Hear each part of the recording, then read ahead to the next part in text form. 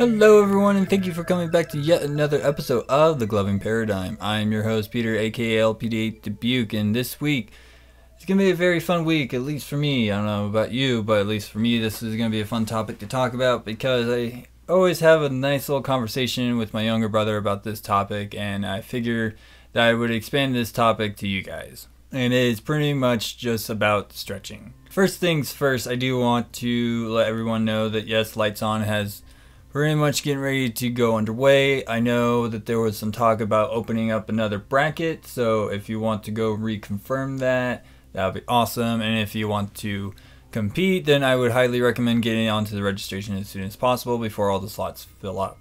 If you guys actually remember from my previous episode on the intro to competitive gloving, that they usually only allow 32 slots, except for when it's IGC, then it's a total of 64 slots, but that is neither here nor there. Anyways, just want to let you guys know that Lights On is pretty much getting ready to gear up, so if you are one of the competitors who have registered to compete, I highly suggest that since this is an online competition, to get a couple of shows recorded before it actually starts, so you don't actually stress yourself out too much of trying to get that done. And the last piece of news I do want to let you guys know is that if you did go to EDC, Futuristic Lights is offering a huge discount to the people who've been affected of confiscated gloves to help you actually replace your gloves that have been confiscated by security at a massive discount price. The way you want to go about that is actually hitting up their customer service line to let them know, and they will be able to assist you from there. I just want to give you guys that kind of quick tidbit so you guys know what's going on, and now we can actually probably get into the episode. So let's talk about stretching. I definitely thought this was an interesting topic because I always see a lot of newcomers always asking about stretching techniques and things like that. So what I wanted to do is actually compile pretty much a thorough, detailed analysis of resources that you can go through, some ideas that you have to think about when it comes to stretching, as well as trying to provide as much of this resource material as possible for you so you guys can delve deeper. Now granted, I will certainly say I am no expert on physiology or anatomy. However, with my experience through the military and as well as gloving, I have learned pretty much a good gist of physiology in terms of hand and arm strength and things of that nature. So, why is stretching so important? Well, there's a multitude of reasons. Besides what some people say, it just makes it easier for yourself to actually do it. It also helps prevent muscle failure so early on, as well as crampings or any possible injuries that you could accumulate. So one of the biggest things that I always want to tell people is that stretching actually triggers an effect in the body to tell the body that it needs blood to be pushed into that area. So when you're stretching your fingers, your hands, your wrists, your arms, your shoulders, there's going to be more blood going there for a reason, because you're signaling to your body that this is going to be an area that's going to use a lot of energy. Not only that, it really helps bring oxygen into your muscles. Yes, your muscles do need oxygen. Everything in your body needs some form of oxygen, and the way that your body gets the oxygen is through the blood. You know, your blood goes to your lungs, grabs the oxygen, expels carbon dioxide, and takes that oxygen to the rest of the body where it's needed. Okay, and the stretching allows pretty much your blood flow to be able to be increased in those areas, thus allowing more oxygen to those muscles, thus making it a lot easier for yourself. You know, and of course, like I've said, it prevents cramps and any other future injuries that might accumulate. Such things kind of like carpal tunnel is something that a lot of people always are concerned about.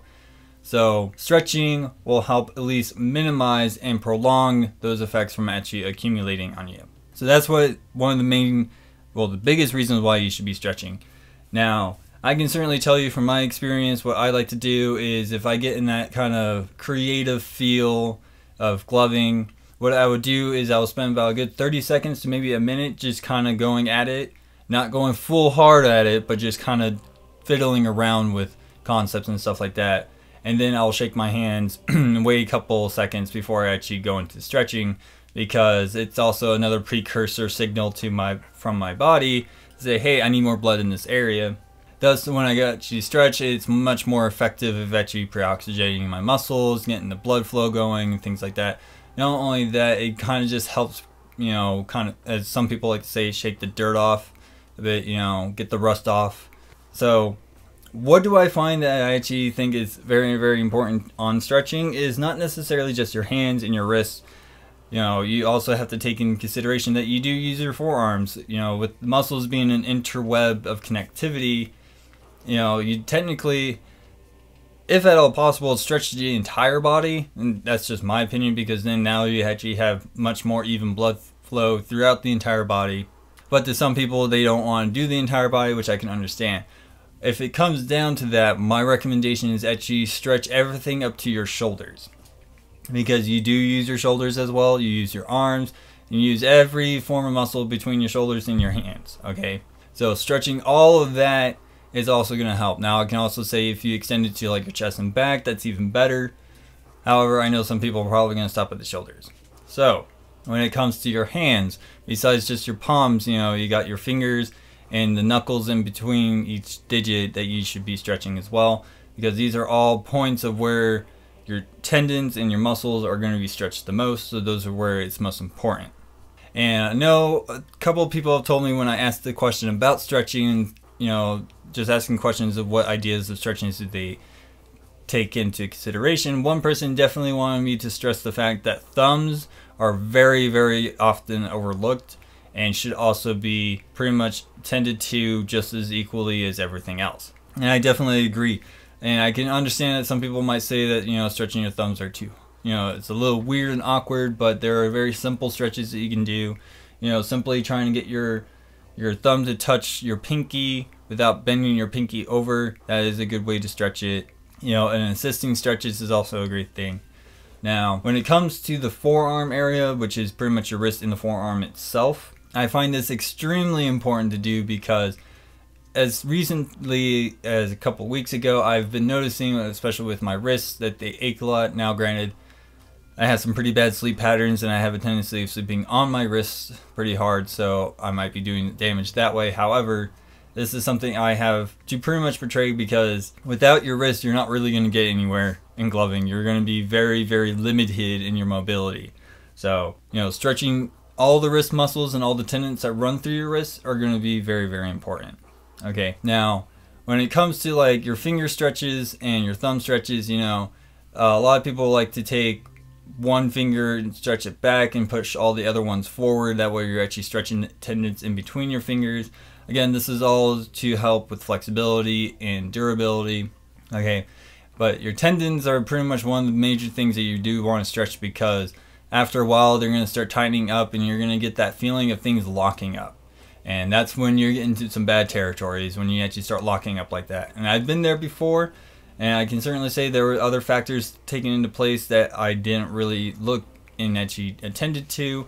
So I'll definitely get into that in a few minutes, but I just definitely want to let you know that your tendons are pretty much what you really want to focus on besides just your muscles, because your tendons are pretty much the most elastic part in your hands and in your wrists and things like that.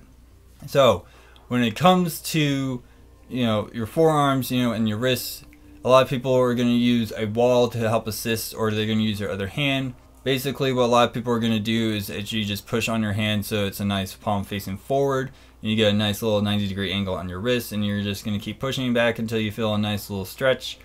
Then you're going to hold it there for about 10 to 15 seconds before you let go. Okay, and of course, you can do it the other way where you actually have your hand pointing straight down, your palm pointing inwards, and you make that 90-degree angle underside and start pushing in your fingers a bit so that actually stretches that out as well. Those are pretty much the simple ones I do, and those are the ones that I actually work on the most, just because I tend to feel the tightness in my forearms a lot, and stretching in that manner basically helps keep that from happening. Now, one thing I do want to stress is that a stretch that I like doing that really helps on the inside of your forearm, that's pretty much going up to the inside of your elbow.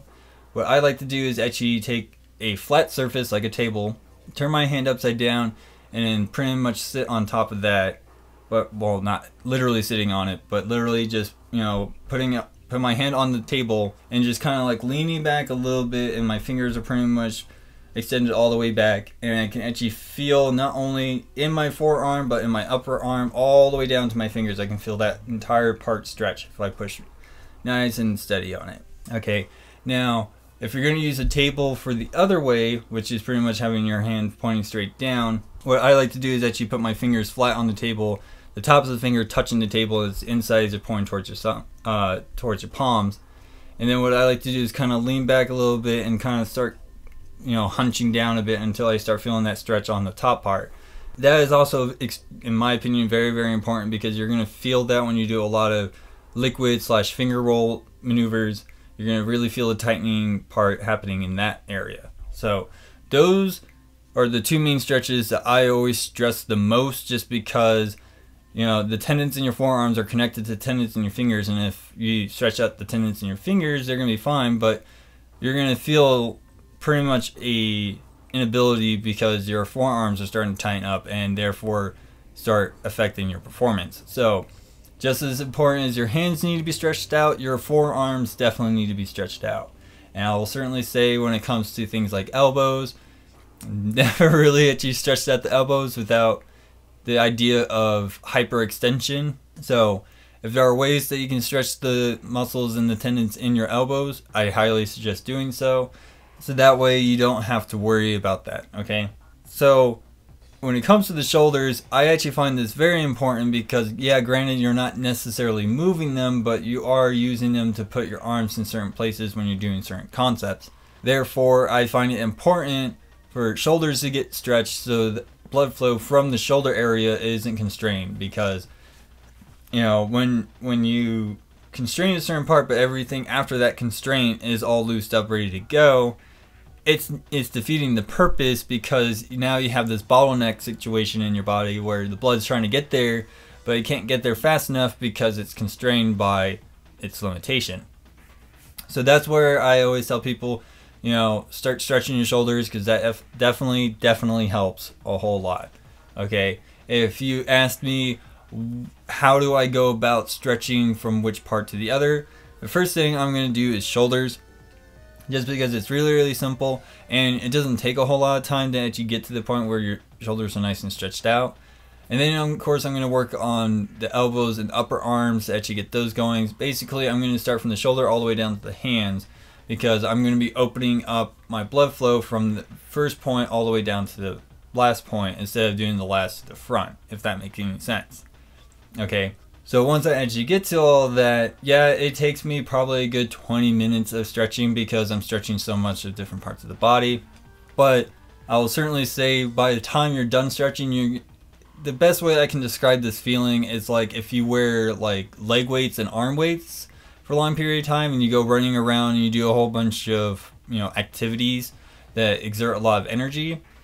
Once you actually take those off, you actually have that feeling that you're much lighter and you can move much faster and you have much more mobility, and you don't have that much of a restraint, because your body acclimated to that weight, that since now it doesn't have that weight anymore, it's still acclimated that the weight is still there, thus causing this increased performance level. Okay, that's what stretching should at least feel to you once you're done doing the stretching, before you actually get into, if you're doing a lab session, recording a video, whatever the case may be, whatever activity that you're doing in terms of gloving, the feeling that, wearing like leg and arm weights that you get after, running around doing stuff and then taking them off and doing the same things again, that's how it should feel when you're done stretching.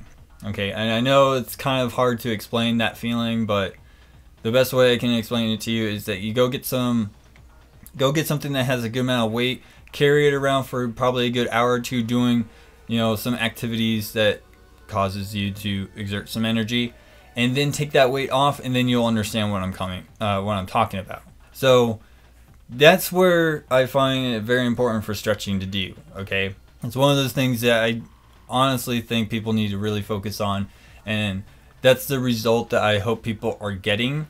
Now, I know not a lot of people are going to have that same sensation feeling that I tend to get, but I'm hoping that you can get somewhere close to that to kind of have the idea of where I'm coming from. Okay, so one of the main things that I've asked a lot of people is a lot of resources. Now, I already know of one resources, and of course this resource is on the top of my list because of how well I know about this resource, and that is handfitness.com. Now, for the people that don't know about handfitness.com, I'm kind of shocked, because it's one of big popular things in a lot of the gloving groups that you see. And if you don't know about the person who founded this website, I find that criminal in this case. Now, I can understand if you just started a couple weeks ago, or I'll probably say within 3 years if you started gloving, I can understand and concede to the fact that, you just didn't know. But handfitness.com was founded by a guy named Greg Irwin, which back in the 80s he was on what's his name? Johnny Carson. Excuse me, sorry, I had to remember. He was on a Johnny Carson show, and he was explaining hand fitness and things like that. Now, to give a little bit of background of Greg Irwin is that he used to be, well, still kind of is, but he is a musician's teacher. And one of the things that he learned through his time in college, trying to learn music theory and all that stuff, because to be a musical teacher, you had to learn how to play a very huge plethora of different instruments. So what he learned during his time there was that, hand fitness is pretty much where he needed to focus on, because that's what musicians use the most, is their hands. So he devised this whole fitness, I'm not entirely sure how to put it, this fitness catalog of different exercises that you can use for your hands as well as your arms and your elbows and things like that. So don't just think he's thinking of just hands. He actually thought of forearms and elbows and upper arms as secondary and tertiary points that you need to focus on, because again, all of those are connected, therefore they all work as one unit. So you can definitely go on there. He has plenty of different devices that you can use. He has these little fiddle things, fiddle fidgets things that he has that you can pretty much, that helps work with hand strength and finger independence and things like that. He has a plethora of different tutorials that you can go through. He also has a YouTube channel that you can check out as well that will give you a lot more in-depth stuff. So if you want to have a much more advanced in-depth analysis about hand fitness, handfitness.com is the place that you need to go. I will certainly say do not hesitate about purchasing a couple of items from there, because they're literally designed to help you with your hand fitness altogether. Okay, and again, I find that extremely important, especially when it comes to gloving. So you have that, and then of course YouGotMoves.com. I've said this couple times now, actually a few times if I actually remember correctly, that YouGotMoves.com is literally an e-learning academy site that is designed specifically for gloving in mind. It has been founded by very well-known glovers in the community who will actually spend one-on-one time with you individually, granted when you have the appointment scheduled, to actually work with you not only on your concepts and pretty much moves, but they do also work on stretching. And there's a good amount of stretching tutorials that you can find on there as well that will definitely help you get farther ahead. So those are the first two main places I would recommend you going to get much more in-depth analysis. Now, I can certainly say that when it comes to handfitness.com and their tutorials, it's rather free. YouGotMoves.com, certain stuff that you might have to pay for, but I will certainly tell you this. When it comes to e-learning academies, if you're that dedicated to whatever the situation may be, in this particular case gloving, actually paying a little upfront to learn so much in such a short time is going to be exponentially much more beneficial to you. And again, I said this in a previous episode, I'm sure I have, but it's something that my mom has always told me, especially when it came to law. That 1 hour consultation, you can learn all the information you ever need on your case than you will ever do on your own. So that's how I always look at YouGotMoves.com, is that it literally, you get 1 hour, well, at least I'm not entirely sure, I never really actually looked into it, but I've actually helped people get there, and a lot of people have told me that, yeah, within an hour, they've learned so much and they help exponentially grow themselves as a glover. So definitely check those two places out. Now, there is a lovely third reference point that you can use in terms of a resource, and that's YouTube. Now, I had plenty of people on various different platforms actually show me different playlists, which I will have linked down in this episode's description, so you guys don't have to go searching for it. I will have it all compiled down there for you so you guys know where it is. Definitely check those out. There's multiple different ways that people have come up with, so my recommendation is that if you just watch somebody's playlist for a little while, and if there's certain things that you like about it, that's great. If there's not, there are other tutorials that you can go look at.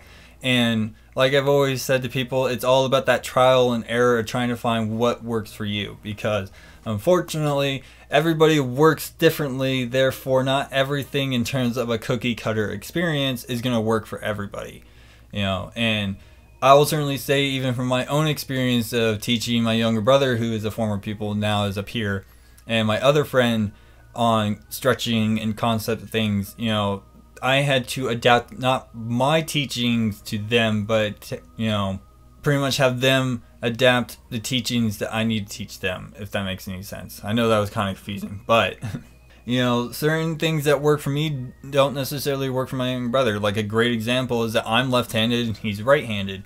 I learn much more easily from a visual design aspect, as opposed to him. He can actually learn much better just from written word. You know, now granted, certain things that you kind of have to show to help emulate what you're trying to convey, but that's just something that you have to take in consideration, is that even something as somebody being left-handed or being right-handed, their way of learning is going to be different, you know. So that's what I always want to try to convey to a lot of people.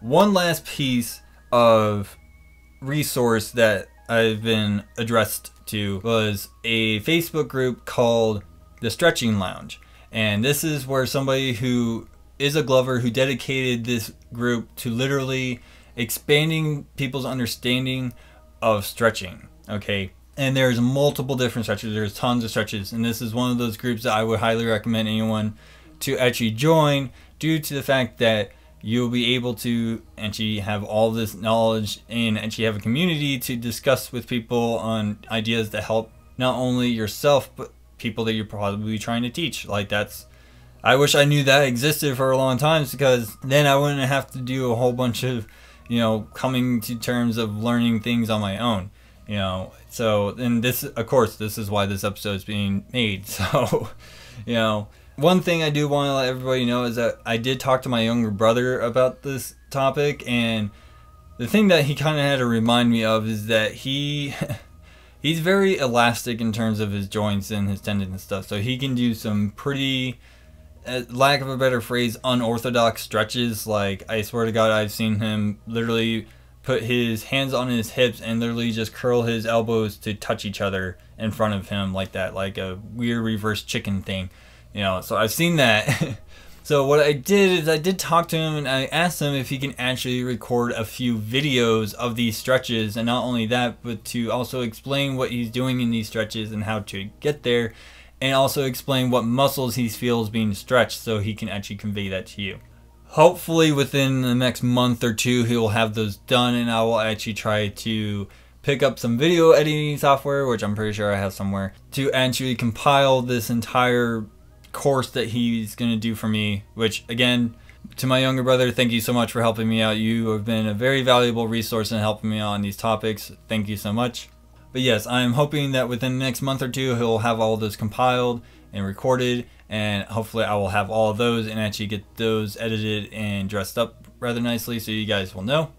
Other than that, you know, you got the Stretching Lounge, which is, to me, probably one of the great places that you go to. It's that, YouTube, YouGotMoves.com, and HattonFitness.com are pretty much the best places that I would say to go in terms of stretching. So hopefully we'll get some more progress done soon in terms of the videos from my younger brother as well. But other than that, that's pretty much it for my episode. I definitely want to take a quick time to say a couple of things. So first things first, I'm actually kind of surprised and shocked at the fact of how much likes I've gotten on the page and on the channel within, you know, the recent couple weeks. I just wanted to say thank you to everyone who's liked the page so far and has been listening recently. I honestly was not expecting to see such a jump in growth, just considering that the trend that I've been having was rather slow. And I can certainly say that yes, I'm probably not doing enough to expand it, but with a little luck and a little bit of hope, I can probably get that changed. But I do definitely want to thank everybody who has been liking the channel so far and actually joined pretty much on the channel as well to listen. I can't express the feelings that it is that I have people who listen to me and actually take my words into consideration as not, this divine law type thing, but as just another way to look at things and to approach things. So definitely want to thank everybody who's liked the page within a recent couple of weeks. I had like 16 likes within 2 weeks, and that I have never seen a burst of likes like that in a long time. So the other thing I do want to also say is I want to thank everybody who's been responding and interacting with me on the questions I've asked. I highly appreciate you guys is willing to actually take a little bit of time to actually respond out of your day. I know some people it's really difficult because we all have these really busy lifestyles, but just a little time to actually talk to me on that is exponentially helpful and most informative in my opinion. So definitely want to thank everybody who has responded and actually gave me all the resources you guys shared. It is absolutely fantastic to actually have pretty much the entire realm of gloving of people actually coming together and working on helping provide the information that a lot of newcomers may feel like they need. So definitely want to thank all of you guys. Now I'll certainly say if there are questions that you have that I haven't covered in this episode, you can definitely ask me at any time. I will try to be as quickly at responding as possible. So the various places that you can always hit me up at is, of course, on the Facebook page, which is aptly named The Gloving Paradigm. And you can also find me on Reddit under the username MuttonChopGuy, as well as you can hit me up at my email, which is muttonchopguy@gmail.com. And of course, I do have a Discord server, which I know I have been neglecting. I really need to fix that problem. So hopefully I will actually try to use it more often. I don't know why I keep neglecting it, but I do. So if you want to get on my Discord server, that would be fantastic. I would like to actually interact more often on there. Granted, I don't have a whole lot of people on that, but I'm going to try to push that out even further. So hopefully all the information I was able to give to you is enough to actually help you get started. And again, if you have any questions that you need to ask me, you have all these various outlets that you can hit me up. So that's pretty much it for my episode. I would like to thank everyone who's liked the page again and everyone who's been interacting. You guys are all amazing. If it wasn't for you guys, I probably would still be here talking to myself and no one listening, So that is it. I'm your host, Peter, aka LPD8 Dubuque, and I'll see you guys all next week.